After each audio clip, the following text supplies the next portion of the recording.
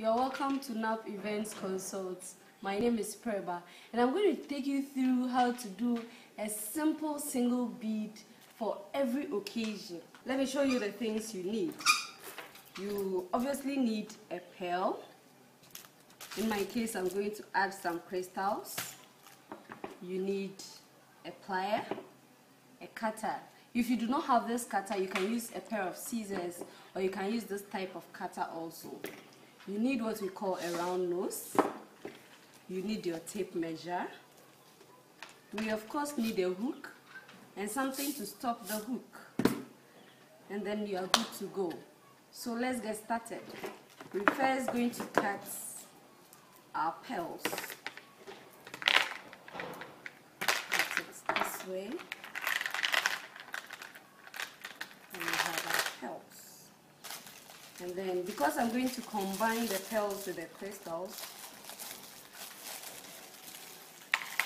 I will pour out my crystals also. And believe me, we are going to do this very quickly so that you do not have to spend much time. But as a first timer, you can obviously take your time, and I'm going to help you do that. And we'll do it bit by bit. And there we go. This is our fish line, which we are going to use in the threading. So, I take my tape, and then for a standard size, we are going to do about 17 inches.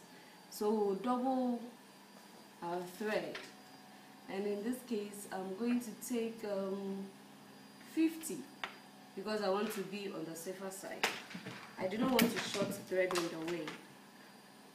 So I do my cutting. The first thing we are going to do is to fix our hook. So I'll get my hook.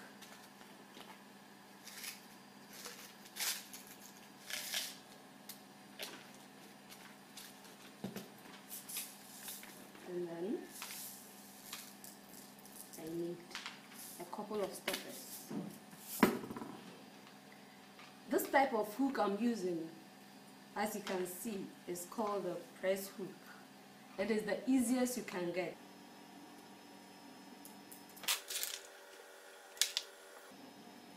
And our necklace is already looking good.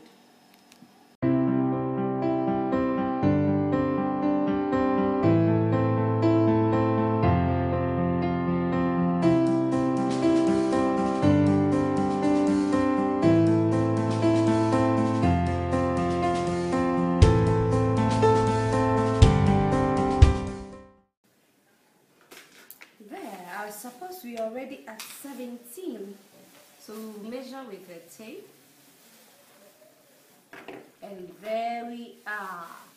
We have 17 inches, so we are going to end our work. And in ending our work, we are going to introduce the stopper again, and then the other part of the press hook we didn't use, we'll go through and then back through the stopper.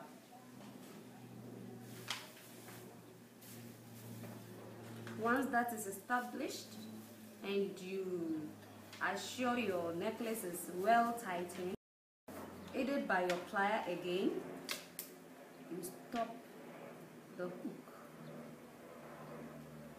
by pressing it and flattening it. Once it is flattened, you use your round nose to further flatten it. And then the excess thread, you make sure that you pass it through about 3 pearls. About 3 of the pearls this way. Because we do not want to cut, we want to secure some part of the thread before we cut.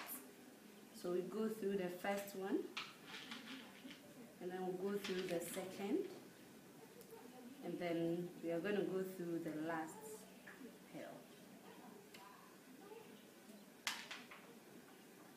So now that our thread is gone through, we are going to cut the excess thread off.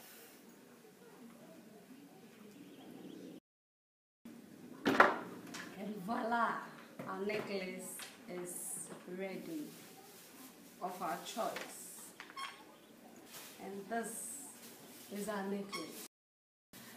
In our next video, I'm going to show you how to do an earring for an occasion. But here we have our necklace ready, and I'm sure you enjoyed yourself. Visit us on Facebook, NAP Events Consults.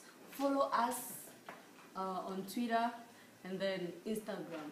Thank you very much for your time. Bye-bye.